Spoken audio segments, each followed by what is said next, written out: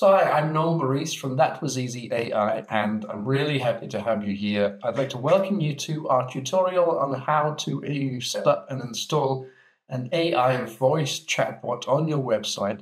Not the text-based chatbot that people have been using up until now, but this is brand new, a voice-based chatbot where you can just hit the button and essentially have your website talk to people and have a conversation with them. So, which is obviously a great leap forward. Nobody wants to type these days. We just want to chat. So welcome to our masterclass on creating an AI voice chatbot widget to go on your website, as this one down here on the right-hand side, so that instead of having a text-based chatbot widget, which so many websites do have, that now you can have your website simply speak to people. Hey there, welcome to 11 Labs. I'm Al, your virtual assistant. To get us started, can I ask what you are interested in about 11 Labs? I'm interested in everything about 11 Labs. That's great to hear. So as you can see, we were actually having a conversation. It would have gone much further and deeper, of course. It'll take about 20 minutes or so, and I'm just going to show you how to set up a simple chatbot for your website. So what we're going to do is we're going to go to 11labs.io, 11labs.io. And once you're there, then just create a free, press go to app and create a free account. Not going to cost you anything at all. And here I'm in the back end of our account. It's also a free account. So you can see that it's pretty straightforward. Now, when you come into 11 Labs, you're going to see this on the left-hand side. This is going to be your dashboard. And when you see that, go down to Conversational AI. When you're in Conversational AI, click Agents. When you're over here, you're not going to see anything since you've just got a fresh account, but you're going to go up here and create an AI agent. Now, as you can see, they do have some demo agents over here, but we're not going to worry about that because we want to create a blank one because we want to make it something that works for your business and your website. So we're going to click blank template and we're going to call it Eric. Create agent.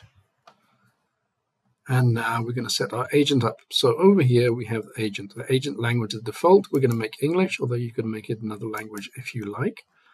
You can give it some additional languages to speak, like, for example, Chinese, Arabic, and German. Now you go down, and then we're going to look for the first message, which the chatbot is going to say when it starts talking to you. Anything you like. This is automatically translated to the different languages that you set up here. And then you can go down to system prompt. Now, system prompt is pretty important because that's how you tell the chatbot what you want it to do, and so on. So you can put in the system prompt down here. You can write something quite easy and straightforward, but you can also go to one of these free online prompt generators.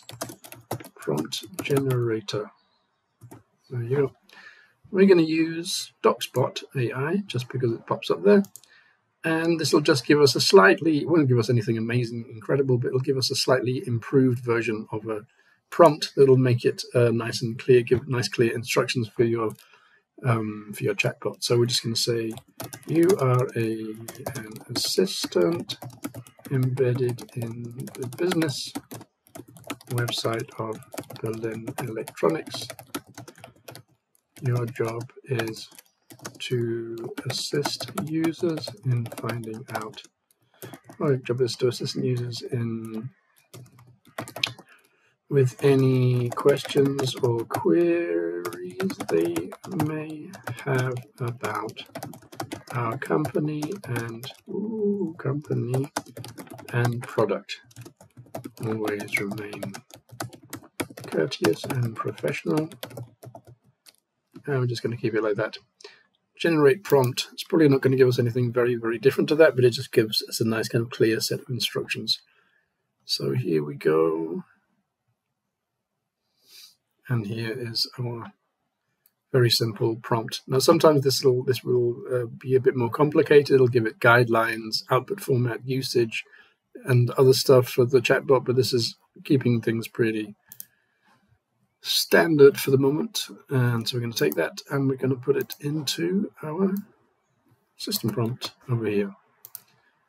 And best regards, Eric.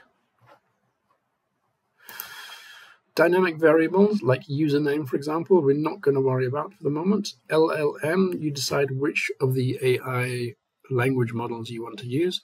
The default settings here generally work fine, so we're going to keep most of them the same as they are. So this uses Gemini 2.0 Flash, which is cheap, which is free actually, and you can use GPT-4 or Claude or something. For some of the more developed LLMs, you have to set up a paid account, put an API key, add that down here, but we're not going to do any of that right now. Temperature, if you have a higher temperature, then it'll be more creative and random. If you have a low temperature, it'll be the opposite. At the moment, we've got it in the middle. That seems to work fine, but you can experiment with that. Token usage is nothing to worry about. Knowledge base is something to think about, because the knowledge base is something that we give the chatbot as a knowledge base so that they have knowledge to draw from when they're talking to the user. For example, your business FAQs, product design, product details, telephone numbers, anything, any of the knowledge about your product and your company that you want the chatbot to have access to pass on to the user. You can put it in a file and upload it. You can write it straight in here as text. Or if you have, for example, an FAQ page, you can put in the URL here. I'm not going to put anything in here, even though it's a very good thing to do, just for the sake of simplicity.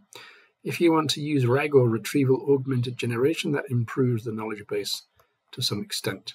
But it's pretty fine as it is. Tools give us extra functionality, and that's quite an important thing. We're not going to do anything here because, as I say, it does just fine without tools. But here, the only tool that it's got added by default is that the agent can end the call when the user says goodbye or ciao or something. And if there's a silence for more than 7 seconds, for example. Another example of a tool that you might add to improve functionality would be the ability for the agent to set up appointments. For that, it would need to be able to access your calendar and then talk to your calendar and then talk back to the chatbot to find out when you're free and available and then make an appointment with the user. That would be a classic example.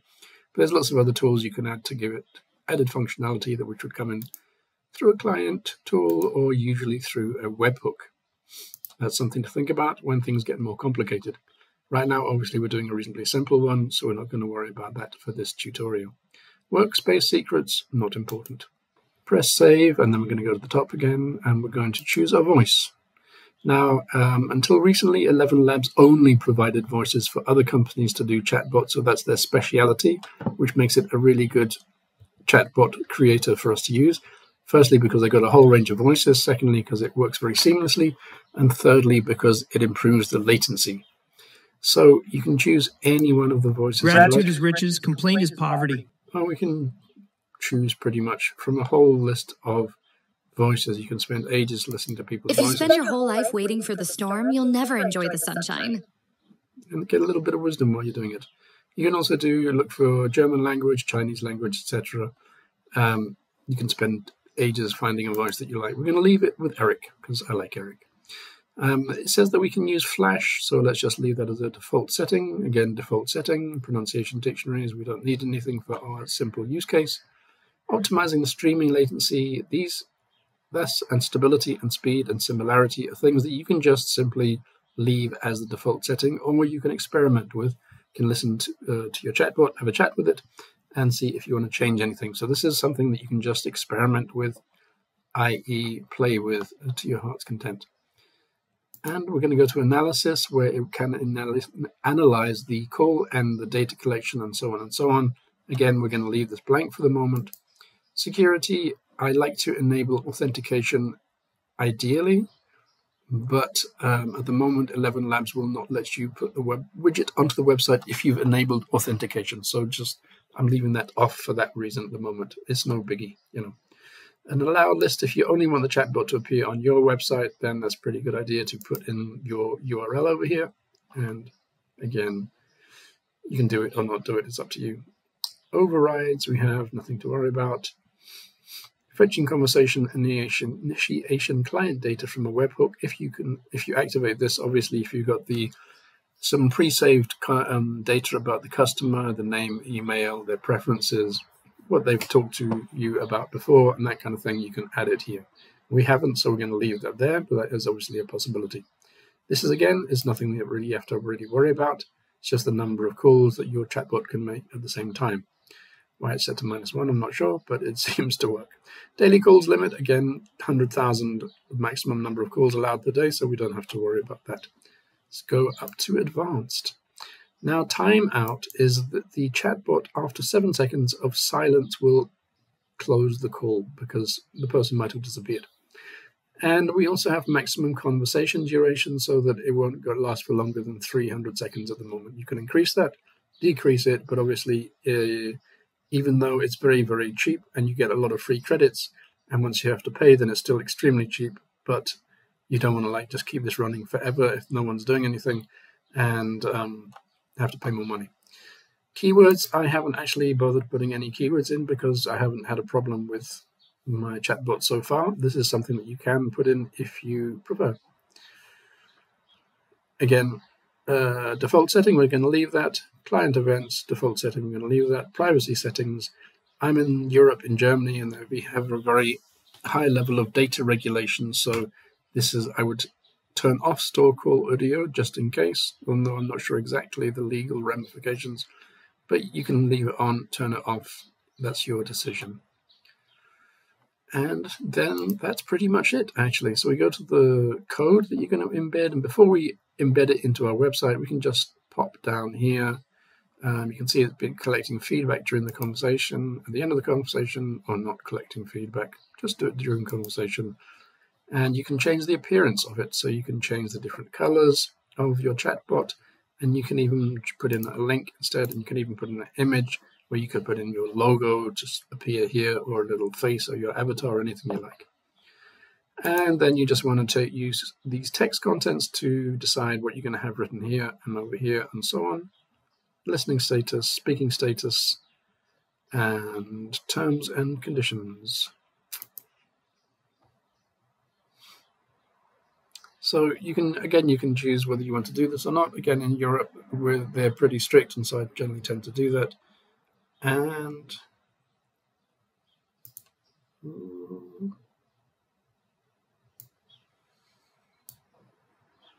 I'm going to leave that for the moment, but I've got a feeling that sometimes I need to put in my privacy policy page. But I'm going to leave that enable language selection. I'm going to turn on so that people can choose which language they want to talk in, and so on. And save this. I may get an error. Yeah. So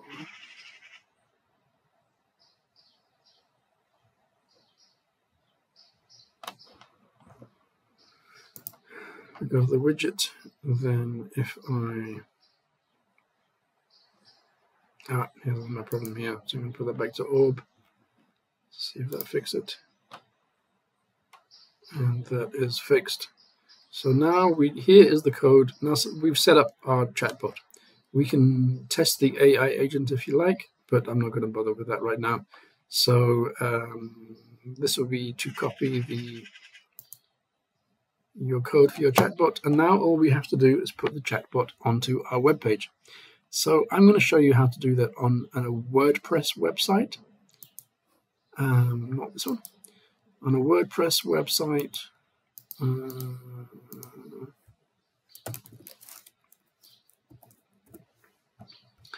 If you don't have a WordPress website, it's pretty much the same kind of deal, so it's very, very straightforward. But yes, I'm going to show you on WordPress how to put that code in. So if you want it to be on every page on your website, you want to put it in the header of your website. And the easiest way to do that is to go here. Now I have a multi-site, which is why I've got to go to Network Admin. You probably won't have a multi-site, in which case you just go to your basic website dashboard plugins. But anyway, so I'm on a multi-site, so I've got to go to Network Admin. See my plugins. Okay, I've already got WP Code Lite installed. That's what you want. If I didn't have it installed, I would go to Add New Plugin. I would put in here WP Code. I would look for the one that has in its description insert headers and footer scripts. This is a good one from Syed Balki. It's already active in my website. If you don't have it installed and activated, just click Install and Activate here, and you're laughing. Now I'm going to go back to my plugins. And on the left-hand side, once I've installed and activated, it will pop up here, not as WP code, but as code snippets, just to make things a little confusing. And just go down to header and footer. Once you've got that open, you find your header, and then you put in your code. As simple as that. Press Save Changes, and that will make that chatbot appear. Just going to do it there. That will make it appear on every page of your website. Do that click. Before you want to check it, if you have an option to clear cache on the browser, on your website, I would do that. And also, when you make changes to your website, I always do this, where you go to Chrome, option 3 buttons, delete browsing data. You don't want to delete that. You don't want to delete that. You do want to delete cached images and files. If you're doing changes in your website and nothing turns up, that's usually the culprit. Anyway, so we're going to come back and going to visit the site in a new tab. And you will notice that here we have our chatbot installed. It's as simple as that. Now you have your chatbot set up. I'll just click agree. Hi, how can I help you? I don't think you can help me, actually. Thank you for asking. Thanks for chatting. Take care. And so that's to get it on all the pages in your website. If, however, you want to put it only on one page, then what you would do is something slightly different. I'm just going to take this out again from here. And again, I'm showing this to you how it works in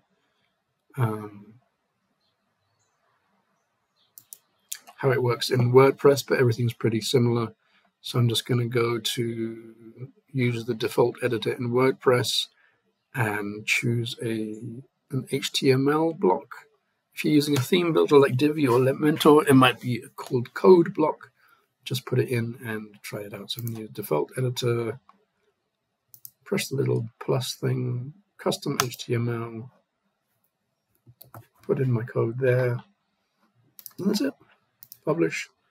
Now, what you might wonder about, if you put it into a page, you might think, this is great. I can put my chatbot widget under the page, under the heading, above an image or something. Unfortunately, you can't do that. No matter where you put it, your code in, it's always going to appear in the bottom right-hand side. But that's not such a big deal. So we're just going to check that really quickly. View page.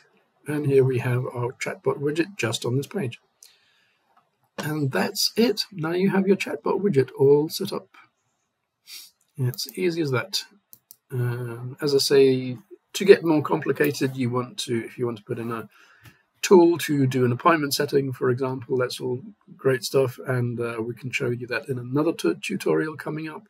Or if you need that done more quickly, if you want us to take care of it for you, just get in touch and we'll be happy to take care of that for you. Also, what's really great, obviously, here we have our support agent on the website. You can have the same support agent via phone, so that if someone calls you up on the phone, you could have the same or a different voice agent, but you could have the same voice with the same information chatting away to them on the phone. Again, that's something that we're happy to help you set up. It's a little bit more complicated. Took us a while to get it together. And yeah, otherwise, please remember to subscribe to our YouTube channel. Get in touch with us on Instagram or Facebook or YouTube or on our website. And we look forward to more tutorials with you. Thanks so much and have a nice day.